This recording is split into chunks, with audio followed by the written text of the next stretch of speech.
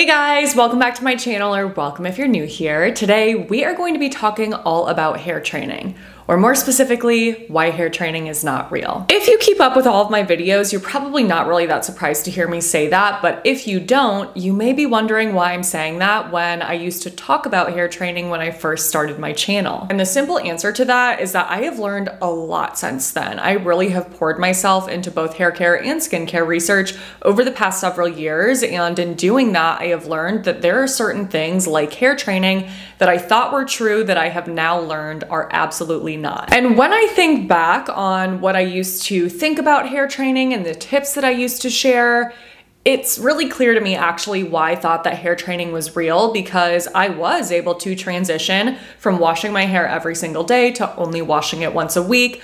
But contrary to what I thought at the time, it's not because I was training my scalp to produce less oil, it's because I was training myself. So I will of course be explaining my thought process behind that in today's video, as well as all of the information that I have uncovered in researching that really does debunk the myth that is hair training once and for all. And my purpose in making this video is really just to give you the information that you need to make a more educated decision on a hair washing cadence that actually works for you and your scalp needs. I'm nervous because I know people get really sensitive about this topic, but at the same time, I'm super excited to finally share all the information that I have found. So let's just dive on into it. All right, let's just quickly kick off this video by talking about sebum. So sebum is the oily substance that makes our scalp look oily or greasy, and it is actually produced by little glands attached to our hair follicles called sebaceous glands. So how you can kind of think about the process by which our hair starts to look greasy or oily is that after we wash our hair and remove any existing sebum, our hair follicles begin to fill up with sebum until regulation by surface tension occurs. I found several different definitions of surface tension, but the more that I read, the more I started to feel confused about how that actually regulates sebum excretion. So there's one definition that I think is the clearest, or at least it was for me as it relates to this topic, that I wanted to read to hopefully clarify things for you guys. So surface tension is a force that acts to reduce the surface area of a liquid. And a helpful visual for me to think about is a droplet of water on a leaf. Surface tension is the force that holds those water molecules together and allows them to actually form that droplet so that the water isn't just like spread all over the leaf. So bringing that back to sebum, that means that at a certain point, because of the force that is surface tension, sebum stops excreting because it can't continue to cover more and more surface area. And there are actually several different factors that impact the amount of sebum that we produce, including things like hormones, diet, and age. As you could probably guess, when we enter puberty is when sebum production really starts to ramp up, and it increases until it hits a maximum and then eventually starts to decrease with age.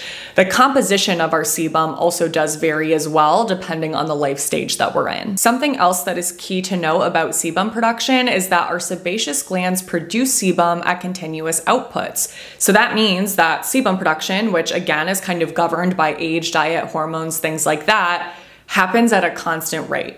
And that is exactly where the hair training argument really starts to fall apart. Because now that we know that our bodies are basically in charge of the amount of sebum that we produce, and that sebum excretion is constant and regulated by surface tension, that does not really leave room in the equation for shampoo to manipulate any of that.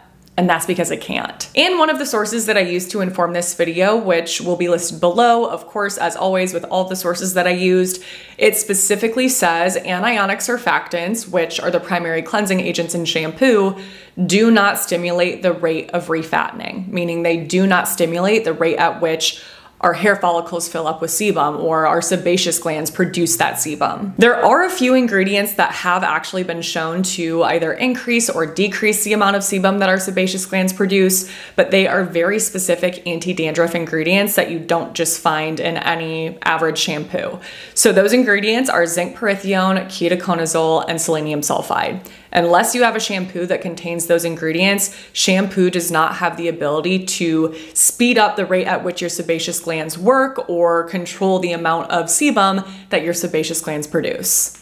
just doesn't. However, even though we don't have control over sebum production, we still do have control over the amount of sebum that's on our scalp at any given moment, and that is through sebum removal. So I wanted to break down a few different aspects of this because I think that they're really helpful in understanding why hair training has really turned into the beast that it has, as far as being a widespread myth. So the most well-known way to remove sebum from the scalp is by cleaning the scalp with shampoo. So let's talk about how shampoo impacts sebum removal on wash day. Shampoos, of course, are not all considered to be equal. On the one hand, we have deep cleansing shampoos that contain anionic surfactants like sulfates that do a really great job at removing oil and dirt and buildup. But on the other hand, we have extra gentle shampoos that don't contain any deep cleansing ingredients that not only don't do a great job at removing sebum, but that can also leave residue behind on the hair, especially if they're really creamy and conditioning. And something that I think is important to note about this that I feel like not a lot of people realize is that the type of shampoo that you're using not only has a direct impact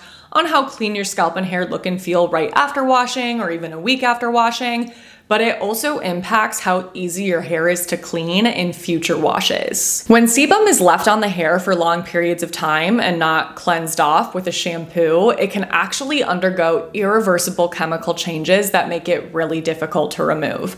Obviously, that is on the more extreme end of things, so even when that's not happening, even small amounts of sebum and buildup that are left behind on the hair can have a really big cumulative effect on the hair and make it that much more difficult for you to get a proper clean in the future. And not only is the type of shampoo that you're using important, but the way that you're using that shampoo is very important as well. There actually is such a thing as a proper shampoo technique, and that does not include just slapping shampoo on the outside of your head and massaging it around for a few seconds before rinsing. I do have an entire video where I walk you through my in-depth shampoo process, so to spare those of you that have already watched that, I won't repeat any of that here. I'll just list that video below if you would like more tips on how to get the most out of your shampoo on wash day. But the way that you massage shampoo into your scalp and the way that you wet and rinse your hair have a huge impact on how clean your hair looks and feels after washing. The other thing that impacts how clean or greasy your hair looks on wash day has nothing to do with how you wash your hair, the products that you're using, but everything to do with how you dry your hair. And this blew my mind when I learned it, because if you watched my last wash day styling routine, you may remember that I was talking about how I feel like my hair always just looks so much greasier when I let it air dry versus when I blow dry it. I didn't ever think that I would actually find science to prove that theory to be true, but I did. So it turns out that the reason why that's true is because our hair actually loses sebum at a slower rate than we air dry it, versus when we blow dry it, it loses sebum at a faster rate. So even though the way that you dry your hair is not going to change the amount of sebum that your sebaceous glands produce, if you have a super oily scalp, that may be something that actually helps you out a little bit. Blow drying instead of air drying. And then aside from wash day related activities, the last thing that I will talk about as it relates to sebum removal is mechanical manipulation. Mechanical manipulation, like styling and grooming, have a much bigger impact on the amount of sebum that's on the hair than I think most people realize. So in one of my sources, it discussed how in a period of 4 days after washing our hair, 60 to 70% of the sebum produced since the last wash is removed from our hair as a result of mechanical manipulation from things like brushing our hair and rubbing it against objects like pillows or hats. And even though it totally makes sense when I think about it, that still again kind of blew my mind to learn, because I feel like this is a major reason why we have convinced ourselves that hair training works, because we're actually removing the sebum from ourselves the further away we get from our last wash. Okay, that is all the science that I wanted to share, and I know that that's a lot of information to take in all at once, but there's a couple more things that I want to discuss, because I have shared bits and pieces of this on TikTok and Reels, and whenever I do, I always see comments asking things like, okay, then how did hair training work for me? So I wanted to share my thoughts on that. For me personally, I feel like my hair training journey was more a journey of me figuring out how to take better care of my hair and testing out new products that would allow me to comfortably go longer between washes. So I started to use clarifying shampoos and rinses in my wash day routine. I started to be meticulous about the way that I shampooed my hair, including things like shampooing twice instead of only just once. I started to test out different dry shampoos and find ones that I really liked that didn't make my hair look and feel just gunky and dirty. And I know that I definitely brush my hair every day, but I remember that I definitely switched from just like a normal plastic hairbrush to the wet brush, which contains softer boar bristles. And I don't have any science to prove this, but I feel like those softer bristles have to pick up more sebum than just regular plastic bristles. I'd put money on that. And then on top of all of that, I figured out some ways to kind of deal with the effects of washing my hair less.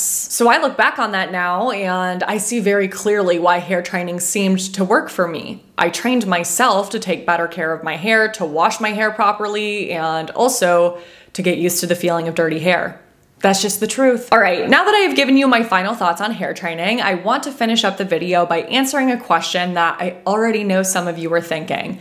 And that question is, okay, now what? Do I wash my hair every day? My answer to that is probably a little bit annoying to hear, but it really is true. And that is that you have to do what works best for you and your scalp, knowing that what works best for you is not always going to be what works best for somebody else. If you have a best friend who washes her hair every 2 weeks and she has a really, really dry scalp, that's probably not going to work well for you if you have an incredibly oily scalp that is susceptible to getting really itchy. Scalp health is very important for hair health. There's definitely no doubt about that. But on the other hand, wash day related activities, exposing our hair to that water, heat styling, still do damage our hair as well. So I think that the best approach is one that allows you to find kind of a middle ground if you're able to do so comfortably. If you wash your hair every single day and you cannot wash your hair any less without experiencing side effects like intense itching and flakes and discomfort, or maybe you're just someone who does not like the look and feel of greasy hair, then by all means wash your hair every single day because that is what works best for you.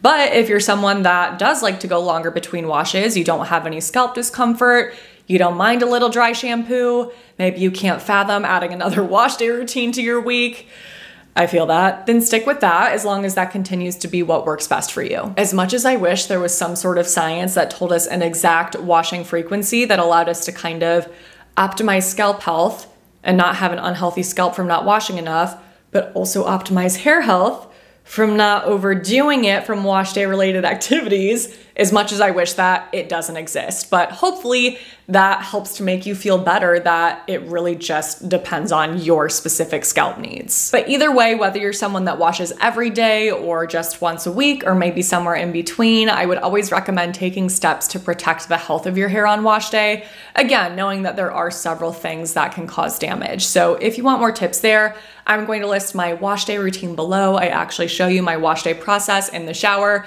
but we're not walking through all of that here today because that's enough of that. That's a wrap on this video. Let me know your thoughts in the comments below. And as always, if you enjoyed the video, please don't forget to give it a thumbs up, subscribe, click on that notification bell, and send my channel to a friend that you think would enjoy my content.